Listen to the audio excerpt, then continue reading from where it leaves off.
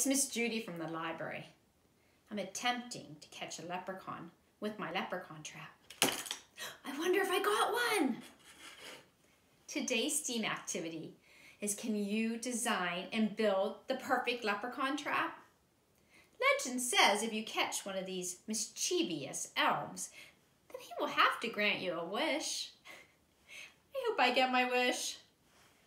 To capture your leprechaun, you'll have to gather supplies for your trap. Look around the house for some recyclables.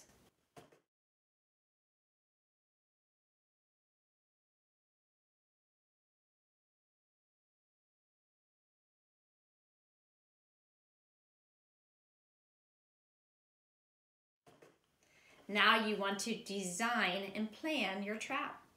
Maybe you want to just talk to some family or friends about how you'd like to build it. You might want to sketch how you want to design your trap. Then build. I heard leprechauns are attracted to shiny objects. That's why in my trap I put gold pieces. Maybe you want to use a piece of foil or something else shiny.